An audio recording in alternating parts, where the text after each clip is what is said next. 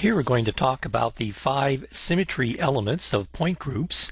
They are the identity operator, inversion, rotation, reflection, and a combination rotation and reflection. First, let's talk about generally what we mean by the symmetry elements. We're going to introduce a concept later on of an operator, a symmetry operator. So typically what you do is you have some sort of structure here. Say that's a structure. And this is before, and then you apply some symmetry element, or as we'll find out later, a symmetry operation, and we'll have something after. And if what you have after has the same configuration of atoms in space as it did before, then you would say that has a particular symmetry operation or symmetry element. Let's see what we mean by that. Let's talk about the identity symmetry element. That's given the symbol E. The identity symmetry element means, in this framework, you don't do anything. So before and after are exactly the same. There's no rotation, no reflection, no inversion, or anything else. So therefore, all objects, all molecules, anything you can draw has an identity symmetry element. Because if you take that element and don't do anything to it, and compare the element with the element, it's the same. So all objects have an identity symmetry element. Now, let's go to the next one. This is inversion point of symmetry. So here we're talking about a point. Let's talk about, for instance, a square. And that'll illustrate what we mean by inversion center. So here is well, let me try to draw a little better square than this. Okay, here's a square. There we go, up, across, there we go. Now, a square has a center of inversion, and here it is, right here. If you take any point in this structure, say this corner, and go toward the center, and then keep going the same distance in the same direction, you'll get something like this. And this point will go through the center of inversion, keep going the same direction, same distance there.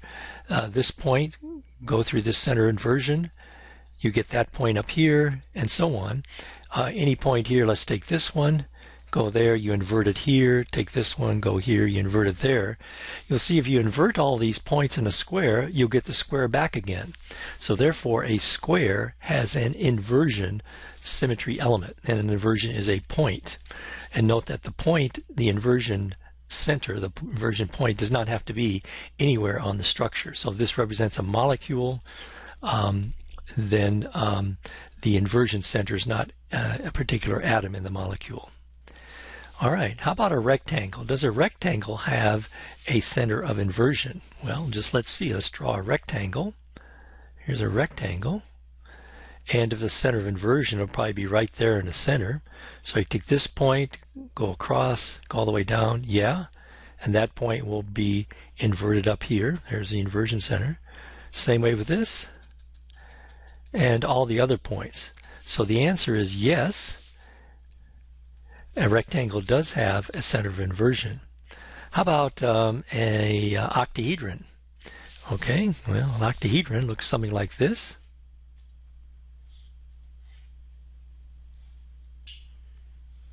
There, and these are the sides of the octahedron. Let's take, say, a point here. If the center of inversion would be right at the center of the molecule, yeah, it goes through there and down here, yeah. How about this one? Yeah. That's inverted over there, inverted over here. Yeah, so it looks like the octahedral structure has a center of inversion. It's right there in the center of the octahedron. So yes, it does.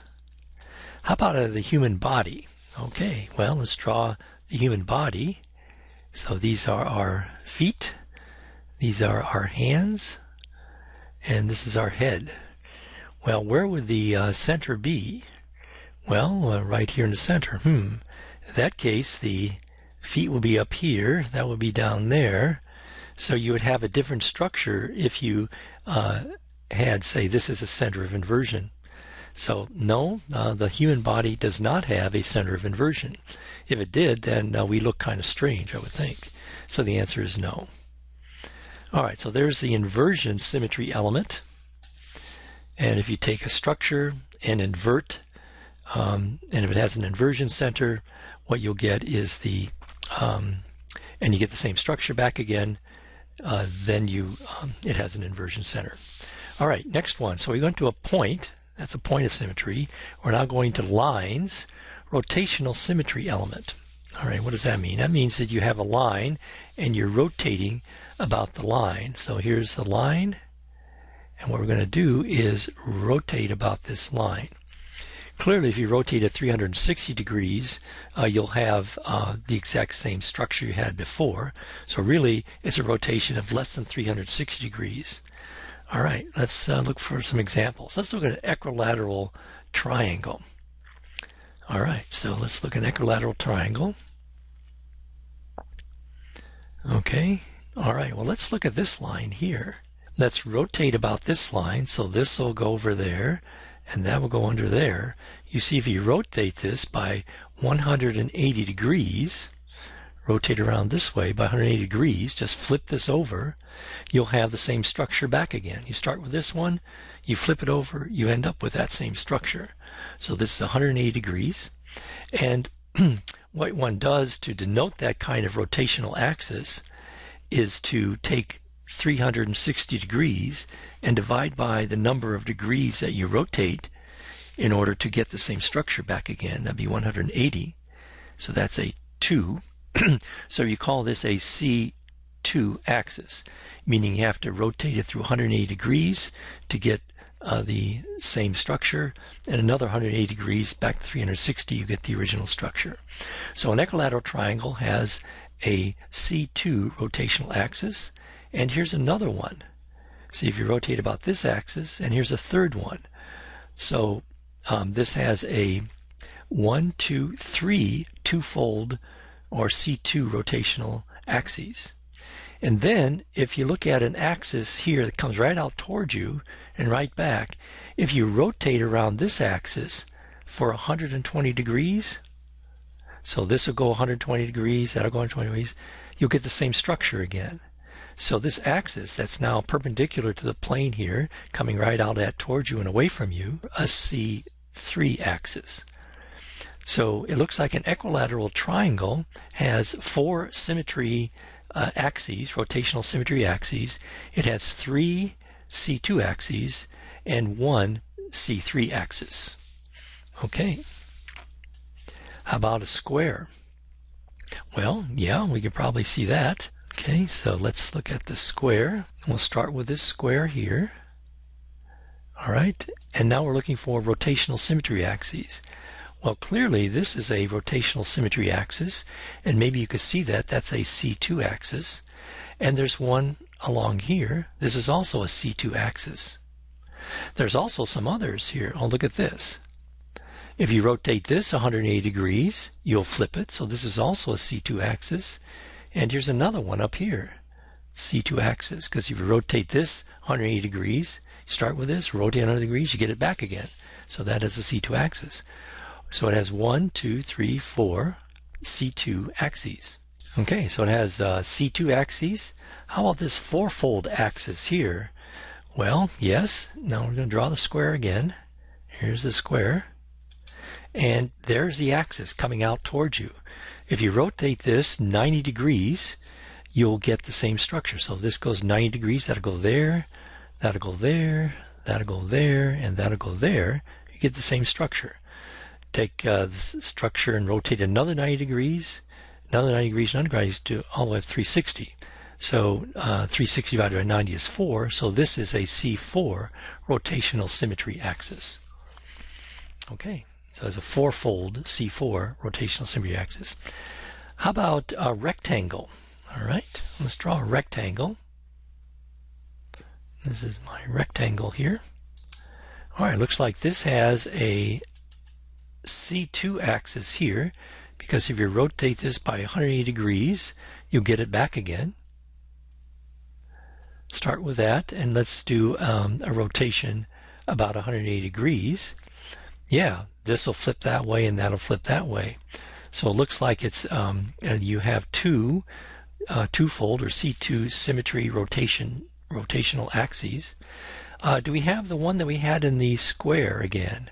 No, because if we rotate a rectangle about this axis here, say 180 degrees, we won't get the same structure back again. So this is not an axis. So in fact, we just have C2 rotational, 2C2 instead of 4C2 rotational axes. How about this one right here? Now it's coming out towards you. You see, if you rotate this 180 degrees, you'll get the same structure back again. So this actually is a C2 rotational axis. Whereas this one here for a square was C4, this one, because of rectangle, you have to rotate it 180 degrees in order to get the same structure back. So a rectangle then has 3 C2 axes. Alright, so that's rotational symmetry element. Alright, so we did the point, that's an inversion. We did the line, which is rotational symmetry. And now we're going to do a plane symmetry.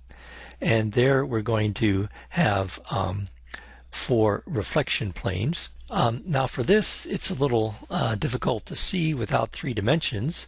And so let's actually try to do it anyway. So let's look at the equilateral triangle.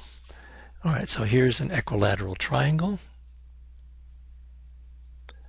All right, so now what we're looking for is a plane, which then we reflect through the plane. So here, imagine this is a plane.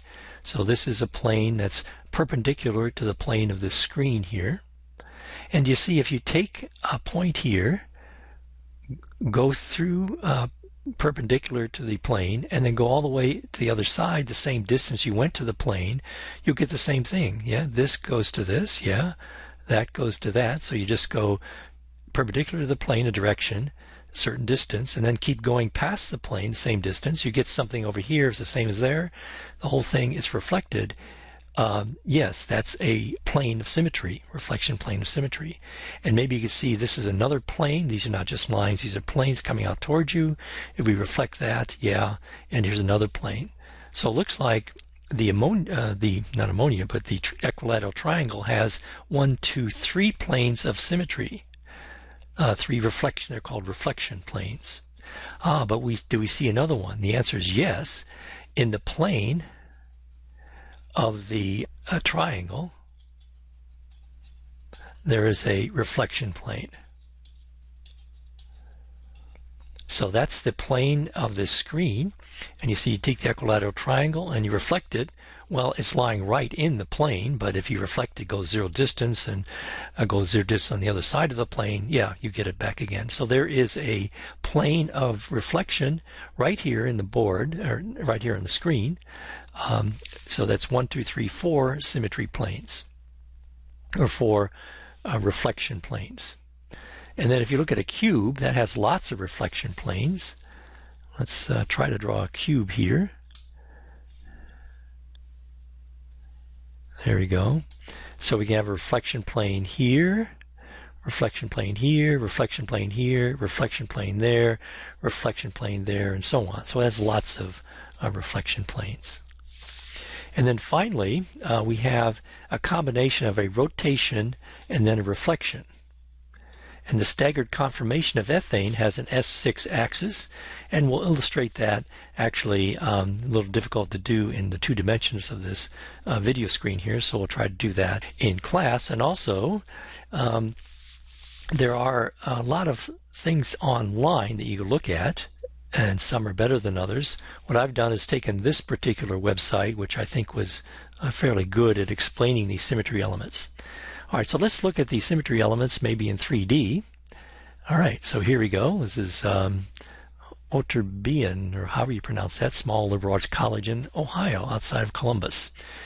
Okay, so let's take a look here. Let's look at the identity. Well, that's not, you don't really need to say much about identity here, because if you just take a molecule, and yeah, here's a funny looking molecule. But any molecule, in particular this one, has an identity. So identity's no big deal. Identity operation, you just do nothing. All right, now let's go to inversion, that point of symmetry. This is, well, I don't know, it could be anything, but let's call it tetrachloroplatinate. Okay, so there's platinum, and then there's 4 chlorine atoms around there, and that looks like that's in a plane. There is an inversion center, and this is where the inversion center is. See? So those yellow things, you're going through the inversion center, you're going through here, and then going out here. Same way with all of them. One more time. There it is, inversion center. You start with this, you invert, and you end up with the same thing. So therefore, there's an inversion center. And then you could, this website, if you want to play with it yourself, is listed here. Let's look at ethane, staggered conformation of ethane. All right, so there it is, ethane. Is there an inversion center? The answer is yes, and let's see if we can get that to invert. There we go. See, and inverted. That's kind of cool. So this one goes through that inversion center and ends up down here. This one goes through the inversion center and ends down there. So there it is. Ethane has, in staggered conformation, has an inversion center. There we go. All right, let's go to the plane. That was a reflection plane. All right, here's the ammonia molecule. We're looking for reflection planes. Here's a reflection plane here. All right, and let's see how that, so we'll put it right there, coming out towards you. We'll see how that reflects. Here we go. Maybe we'll turn around this way so we can see it better. Reflect through that plane. See? So that one goes through here, same distance on the other side of the plane. That goes to that one, and this one goes up to this one. And these, of course, are right in the plane, so when you reflect them, you get the same molecules. Nothing moved here. So there it is. That's kind of cool. One more time. There it is. Now let's look at the another plane. That's another plane, and here's the reflection through that plane. You start with there, you reflect, you get the same thing. So that's a reflection plane.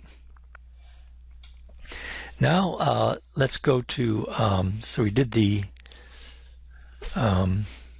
plane. I guess we did a little out of sequence. Let's look at rotation. So this looks like a water molecule. And what we're going to do is to look at the C2 rotational axis. So there it is, the C2 rotational axis. We're going to rotate. See, we start there, we rotate 180 degrees, we get the same structure back again. So that is a C2 rotational axis. The 2 comes from 360 divided by the rotation of 180. All right, so those are the 4 that we talked about. The identity is nothing. The inversion is through a point. The rotation is through a line. And the reflection is a plane. Now we're going to look at a combination of reflection and rotation, and that's called improper rotation. I don't know why it's called improper rotation, but it's just a combination. Here is the staggered form of ethane. Okay. And we're going to look at, okay, so this is the rotational axis here, and this is the reflection plane here. So improper rotation is a combination of rotation and then a reflection. So let's just do that. There's the rotation, and there's the reflection. A C6 means you're rotating through 360 divided by 6, or 60 degrees. So here we rotate through 360 degrees, and then we reflect. And we start with this structure, we rotate, reflect, we get the same structure back again. So that's a S6 rotation axis. S is a symbol used to denote improper rotation. And the reflection, I guess we didn't mention that in the lecture part, but the reflection is denoted by the Greek letter lowercase sigma, reflection planes. All right, so maybe you can go to the site if you want to play around with it some more, and I'll bring some models into class and give some 3D pictures and so on. So what you have to know is what these 5 symmetry elements are and how to apply them to a particular molecule.